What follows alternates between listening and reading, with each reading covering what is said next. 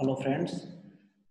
So today we are going to discuss Lindlar's catalyst and Adam's catalyst in this particular lesson. So before discussing this two catalyst, I would like to give a very brief introduction about the reduction reaction.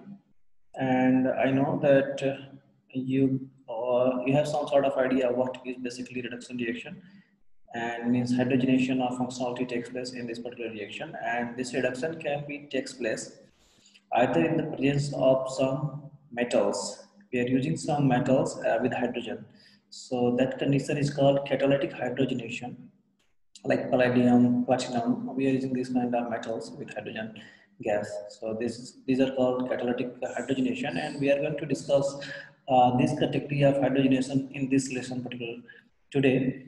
So we'll talk about Lindlar catalyst where palladium is used. We will talk about Adams catalyst where platinum is used. So this is all about hydrogenation, catalytic hydrogenation, and we have already discussed the hydride transfer reduction reaction in which hydride transfer takes place, lithium aluminum hydride and sodium borohydride. So we know the mechanism of these two functionality, how they reduces the carbonyl functionality or other even other functionality.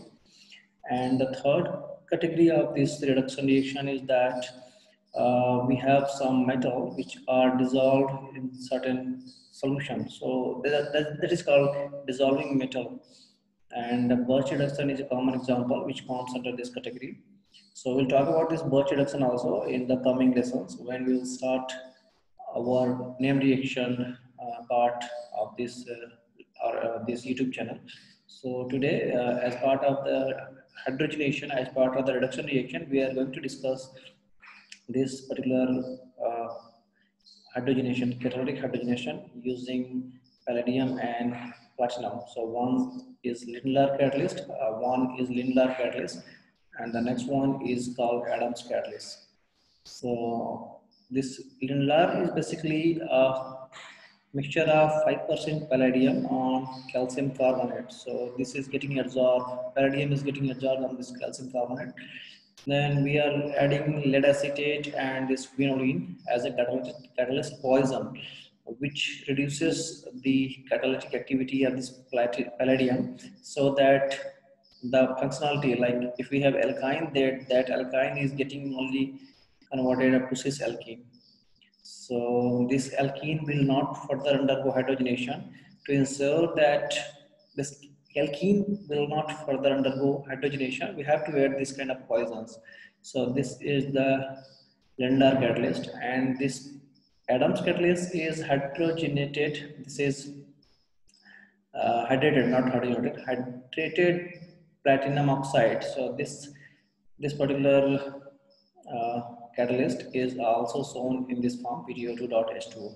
So once we are treating some functionality, particularly alkene functionality with this catalyst, we are getting this hydrogenated compound in which addition of hydrogen takes place in the cis fashion. So these are the two important conversion. One is from Lindlar we are getting alkyne to alkene, and from Adams we are getting alkenes from alkenes. So these are the two interesting catalysts and which are used for the preparation of alkene or alkane respectively. All right. So this was first invented by Herbert Lindlar, and on his honor we know this catalyst nowadays. And we already discussed what are there in this catalyst. We know that palladium is added on this calcium carbonate. And if you ask me that how we can prepare this Lindlar catalyst, then the preparation is very easy. We have to add palladium chloride on the slurry of calcium carbonate, and then we have to add lead acetate, which is catalyst poison. So this is it. The preparation is very easy. The application is most important and the application part is of course most important, because whenever we study some catalyst, then we have to know that what is the exact use of some particular catalyst or reagent. And this Lindlar catalyst is specifically used for the reduction of triple bond, and that is reduced into double bond. So if we have phenylacetylene, we have a triple bond here, and we are using the we are treating this phenylacetylene with the Lindlar catalyst, then we are getting this styrene. So the addition of hydrogen takes place in styrene in cis fashion. That is interesting also. And we'll talk about it why it is in cis fashion because of the mechanism of course, hydrogenation pattern. So the alkyne hydrogenation is always stereo selective. So we are getting cis alkene. We have a possibility that formation of trans alkene may be there, of course, but we have a selectivity of cis as a major product. That's why it is a stereo selective reaction. Of course, so some sort of trans is also formed in the solution, which is very less. That is a minor product. So stereo selective. Like if we have this acetylene dicarboxylic acid, this is acetylene dicarboxylic acid, and we are treating with Lindlar catalyst, then we will get this cis hydrogenated alkene, which is also known as malic acid, as a major product under this catalytic condition. And of course, if you have this alkyne, then it can be understood we are getting this cis alkene. Again, we have this phenyl alkyne. Then of course here also we are getting this alkene. So this is example from organic reaction book that is written by Zero Wang. So you see this structure, we have different double bond, different functionality, O carbonyl group, a lot of functionalities are there. But once we are treating this compound with Lindlar catalyst, then selectively this triple bond is getting reduced. So no other bond is getting reduced. So that is the beauty of this catalyst. So examples which are taken from Claden. So if we have this alkyne, then we are getting this cis alkene. We have a cis fashion of double bond. We have this alkyne, we are getting always jet or cis alkene. And again here also we are getting cis alkene. So this is the these are actually important synthetic modification that we can achieve using this Lindlar catalyst. So you see here, this is alkyne. We are treating with Lindlar catalyst, and we are getting cis alkene. But there is important reaction which is there in organic chemistry, and if we have to prepare trans alkene from this alkyne, then we have to follow this route. We have to follow Birch reduction condition, and under Birch reduction we are always getting this trans alkene. We'll talk about this also, but not today. And of course, this is a mechanism which is shown here. We have this alkyne and we have this surface. On this surface, hydrogen is getting absorbed, so this hydrogen can be getting added here on the cis fashion. So that is what it is shown here actually. So there are some examples. So if you ask me the mechanism that how this reduction takes place, then we know that this palladium is getting absorbed on the surface of calcium carbonate, and we are adding this lead acetate and quinoline as catalytic poisons because this is the surface of palladium, and on the surface of palladium this acetate and this quinoline nitrogen are getting coordinated. So the reactivity, the surface activity of this palladium is somewhat reduced. So once we are adding alkyne on this activated catalyst, this pi bond is getting coordinated with the metal ion, not metal ion, it is metal actually. So now once it is coordinated, this pi complexation takes place, then hydrogen is getting absorbed, and this hydrogen can be added on this alkyne bond in the cis fashion. So this is the pictorial diagram you can see from here, and once it is formed, it is getting eliminated and this catalyst is getting regenerated. So this is a very simple mechanism. So this is a mechanism which is generally used for any kind of heterogeneous hydrogenation, you can say. So in summary, we have to know about Lindlar catalyst is that how we can prepare this catalyst and what is the structure, what is the composition of this catalyst. So we know now that we are adding 5% of palladium. On calcium carbonate, we are adding some catalytic poison, most commonly lead acetate, and we are also using this quinoline or sulfur compound.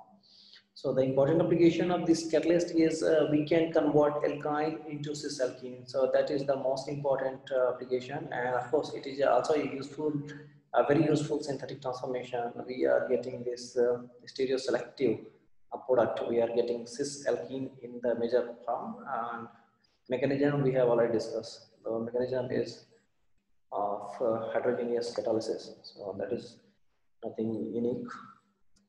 So now we are coming to next part, which is Adam's catalyst, and we know that Adam's catalyst is hydrated platinum oxide. So this is the structure of this catalyst. It is shown in this form, and it is most specifically used for the hydrogenation of alkene, especially, and to get the alkanes. And in commercially, it exists in the dark powder form. So this dark powder form is not the activated form of the catalyst. Once we are adding hydrogen on this powder, then hydrogen is getting absorbed on the surface of this platinum. So then it will become active, and it can further reduce the alkene double bond.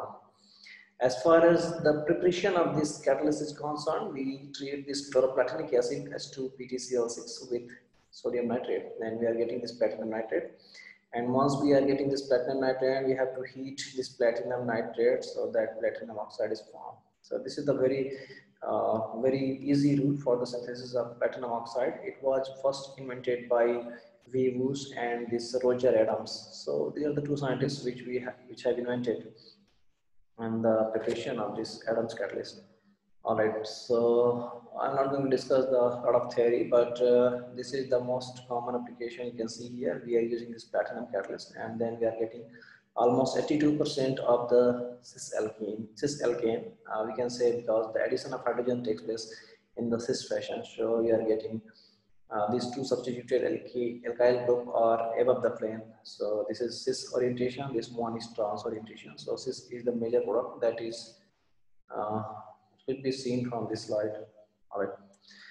So here are the some application of this Adams catalyst, and these examples can be found on William Carruthers book. So if you want to study this example, then you can also go through this book. So this is the alkene, and we are using this Adams catalyst. Then we are getting, you see here, this is the substitution of these two functionality in the cis fashion. So of course, the stereochemic ratio 95:5, almost all we are getting this stereochemistry of alkane. Then we have this double bond, and also it is getting reduced. We have this double bond, then we are getting almost 82% of the compound in which hydrogenation takes place in cis fashion if we are using this platinum oxide or Adams catalyst. But under ordinary condition, if we are using ordinary hydrogenation in the presence of palladium, then we can see here almost 16% and 46% of the products are formed. So the yield is less, and even you are getting mixture of products. So that is the important, aspect of this Adams catalyst. We can get almost one or almost cis alkylated alkene. So that is important. So this is another example from this book. Here you can see we have a functionality, carbonyl is here and OH is here, but alkene is here. And once we are adding this platinum oxide, then this double bond is getting reduced. So this is interesting. Mechanism is same. This is a mechanism for the heterogeneous catalysis. So that is very easy. This is the metal surface, and hydrogens are getting absorbed here. So once we are adding alkene, then alkene is also absorbed because they have a pi bond, and then they can coordinate with metal bond. So they form a kind of a metal surface bond, carbon metal bond. And once hydrogen is there, then hydrogen atom is transferred from surface to alkene. And first one hydrogen is transferred, and then second hydrogen is transferred. Once it is saturated, then it can be easily detached from the metal surface. So we can have alkane. All right.